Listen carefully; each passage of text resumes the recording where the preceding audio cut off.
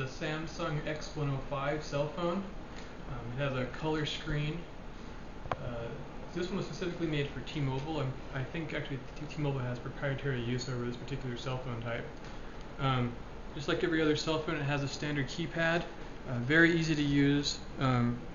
They're up from the back part of the phone, so it's very easy for you to find the individual keys. And they're actually pretty decent size for a cell phone. The cell phone itself has worked great. The battery lasts quite a long time. You get at least 3 or 4 days of good use out of the battery, and this is after several years of actually using the cell phone. The one drawback it really has is this little charging port on it. It loses the cover pretty shortly after you get the phone. It was probably better off just coming without it.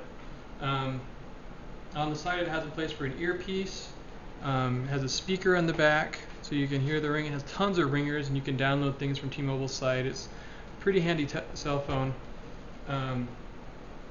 It's been very good to use. The voice on it has been great. It's been clear, it's been crisp, loud enough, you can adjust that, and I've just really enjoyed using it.